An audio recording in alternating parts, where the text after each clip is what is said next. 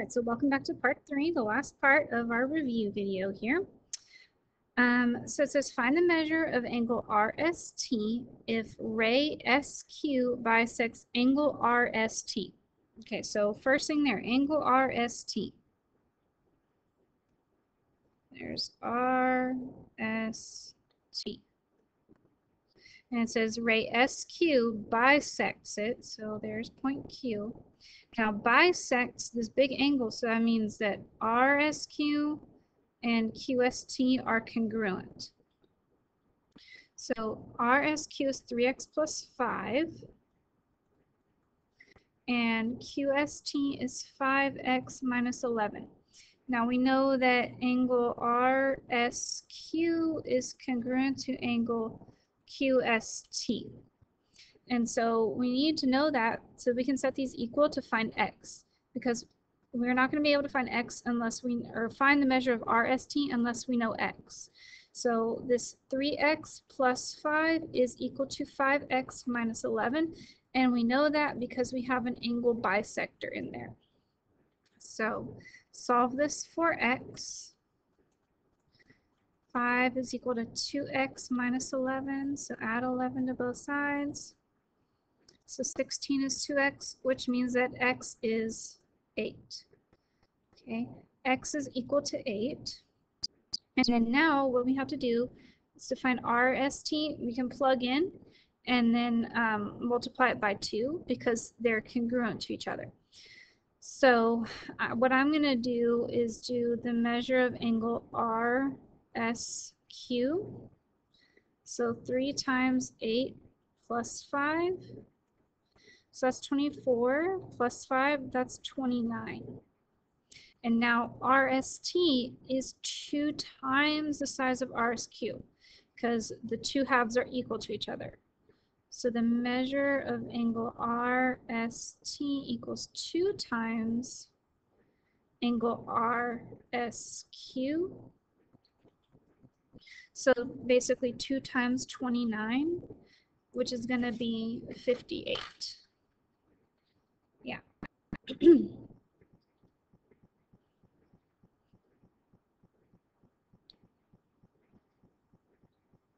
So it's 58 degrees. All right, now the next one here. It says the measure of angle AER is x, and the measure of angle REB is x plus 9, and then the measure of angle AEB, so that's the whole thing, is 75. So this AER plus REB, they add up to be AEB. So the two pieces add together to make the whole thing. So x plus 9 is equal to 75. And again, you need to have these initial equations. So 2x plus 9 is 75. So take away 9. So 2x is 66, divide by 2. X is 33. So there we go. Okay.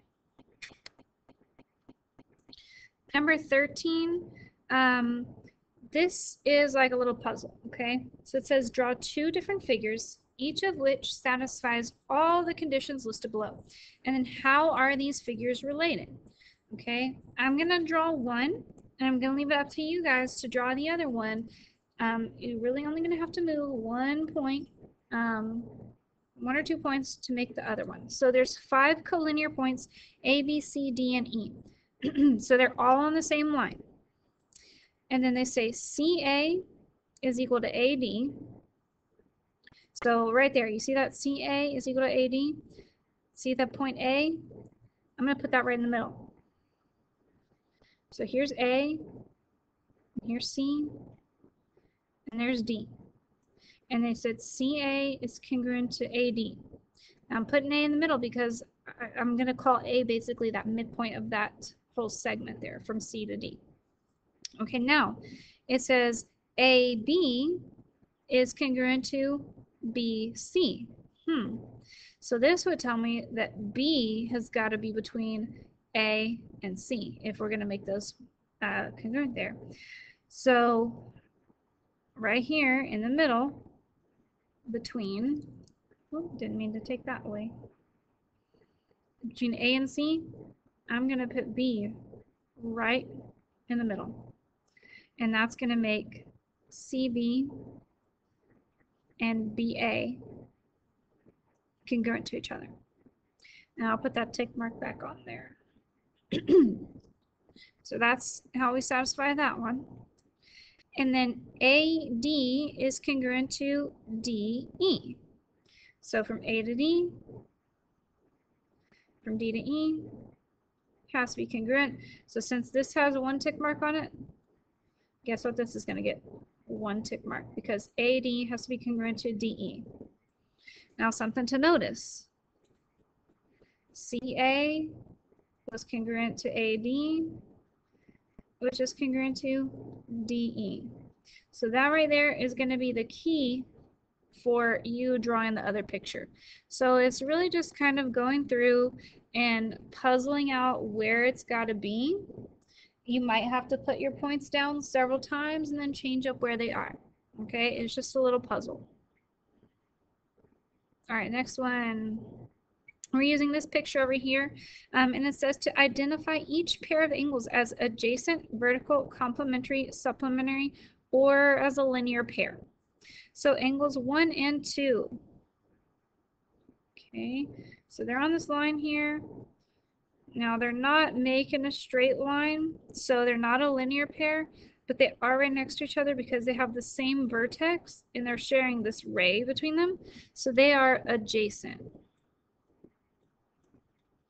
And they're not complementary because we don't see that they're making a right angle there. So yeah, that's about all they are, is adjacent. Okay, 1 and 4. Okay, what I like to do is I like to trace the lines for angle 1, and then I can see I can extend them this way. So I'm making an X, and I can see the angle 1 and angle 4 are across from each other in this vertical, are at these intersecting lines, so they are vertical angles. So 1 and 4 are vertical angles. And that means they are congruent. So you should mark that. I put the little marks. Okay, angles 3 and angle 4. If I erase these lines here, you see this box. That means that this overall big angle is 90 degrees.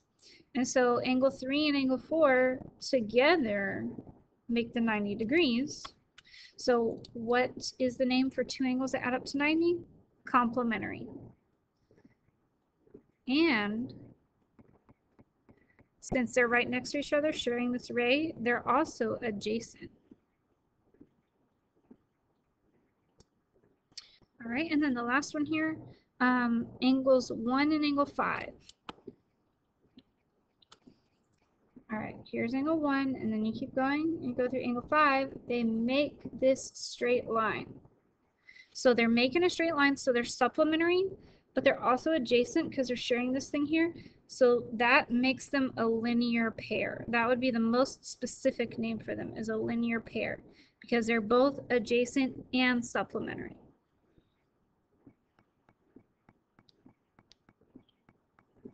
Okay. In the figure, ray XP and ray XT are opposite rays, so we've got a line going on here. And XQ bisects angle PXS. So here's PXS. Okay, so this ray